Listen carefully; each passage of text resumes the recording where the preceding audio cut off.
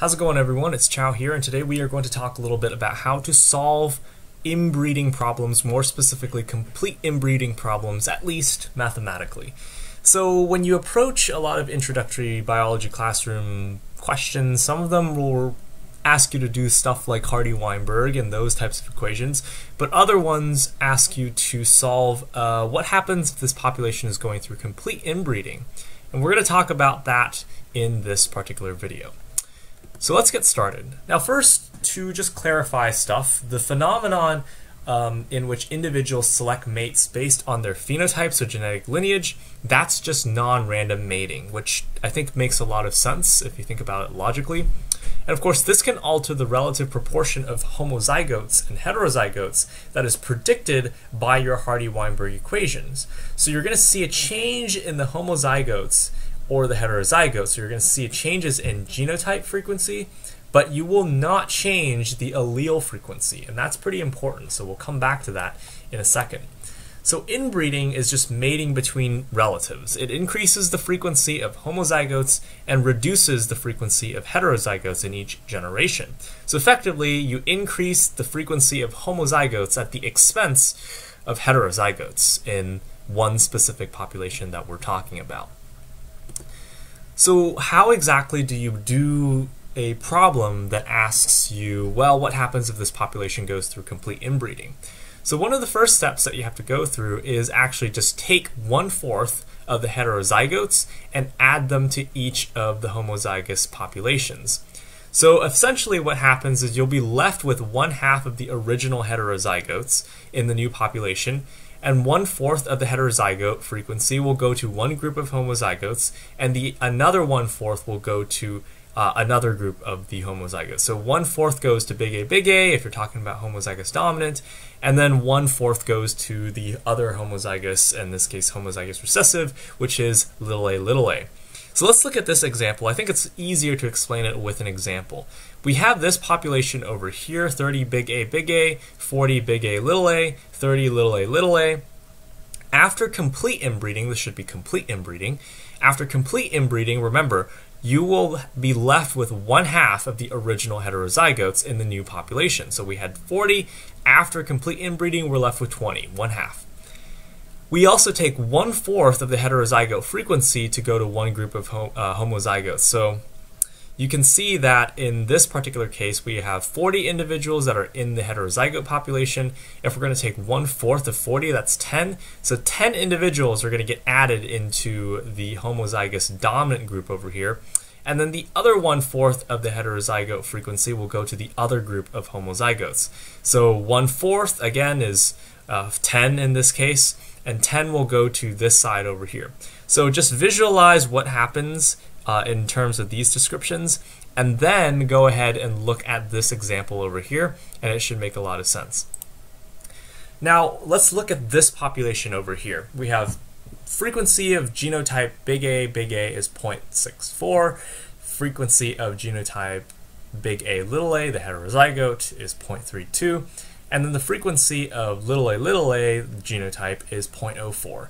So the first question is, if there's no inbreeding, is this population in Hardy-Weinberg equilibrium? And you can pause the video here and try to do that yourself to see if you can get an idea.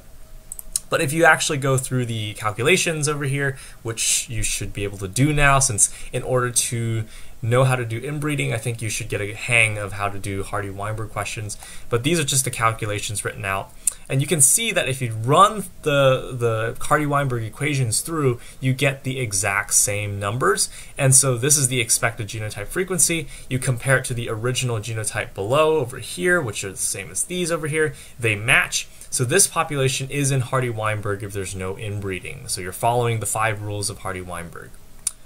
Now what happens if you have complete inbreeding? So you have 0.64, 0.32, and 0.04. Remember, you divide basically essentially after complete inbreeding the heterozygotes by 2. So you multiply it by 1/2 or divide it by 2, and essentially you can end up being, you end up with the result 0.16. So 0.32 divided by 2 is 0.16. Now 1/4 of the heterozygote goes to big A, and 1/4 of the heterozygote goes to a, as we discussed.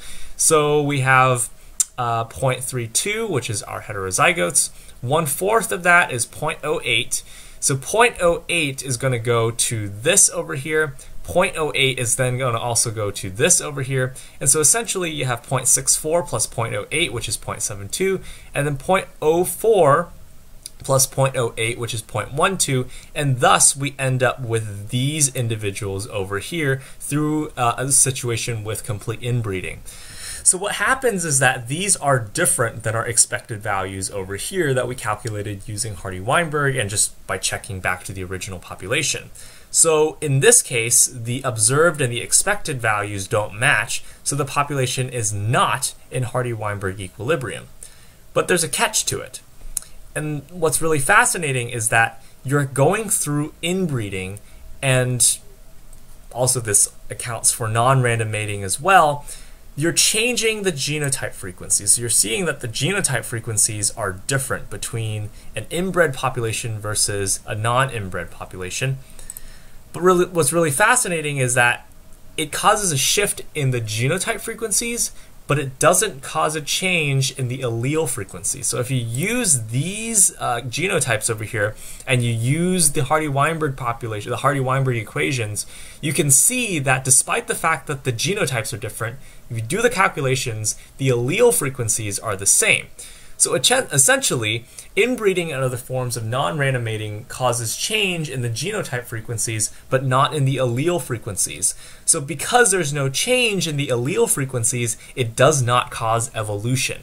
That's something very important to keep in mind. Complete inbreeding, despite causing changes in the genotype frequencies and wrecking the Hardy-Weinberg equilibrium, does not cause evolution because it does not cause a change in the allele frequency. So evolution, in our case, is a change in the allele frequencies. If that doesn't happen, then there's no evolution. And inbreeding, complete inbreeding, does not cause evolution because the allele frequencies don't change. Very important point to keep in mind. So think about that for a second, because that's a very key point that's probably going to come up on the exam. So try to take that in and understand it and know why that's the case. And finally, just a brief discussion here is inbreeding depression is just a decline in average fitness that takes place when the homozygosity increases and the heterozygosity decreases in a population. So you sometimes can have situations where the heterozygote has a heterozygote advantage, whereas the homozygous individuals might not be as advantageous. Of course, it depends on the population.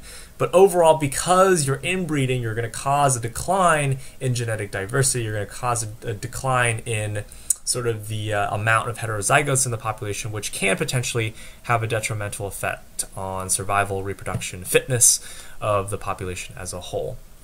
So what's going to be very important is just knowing how to do these calculations, knowing the difference between complete inbreeding as well as Hardy-Weinberg. So here's a challenge question for you to take a look, and then we'll go through the answers in a short while. So try and do this on your own, and we'll come back and discuss the answers in a short bit. So pause the video here and try to figure it out. Alright, so here we have the answers. I think it makes a lot of sense to all of you. It should, if you have that whole idea down in your mind about complete inbreeding and how to do the calculations. So again, 1/4 of these individuals, you could just divide it by 2 first, so these end up being half of that, but we're really not talking about it. We're looking for what percentage of little a individuals will be at the beginning of the next generation. So we really don't care too much about the heterozygotes. We're looking at the homozygous recessive individuals in this population. So remember, 1/4 of the heterozygote population goes to each side, so 1/4 of 28 is 7, and since 1/4 of heterozygotes will be added to little a, 26 individuals starting at the beginning, plus the 7 individuals, you will get 33 out of 100 individuals, so 33 out of 100, that's 33%. Again, try to take that in and understand it. Keep in mind that when it comes to complete inbreeding, there's no evolution happening because there's a change in genotype frequencies, but not a change in the allele frequencies. Very important again. And once you get an understanding of that, I think the calculations are pretty straightforward. Once you keep track of what you're doing and know the differences between calculations in complete inbreeding versus calculations in Hardy-Weinberg. So I hope that was helpful. Best of luck studying, and I will see all of you in the next video, so take care, everyone.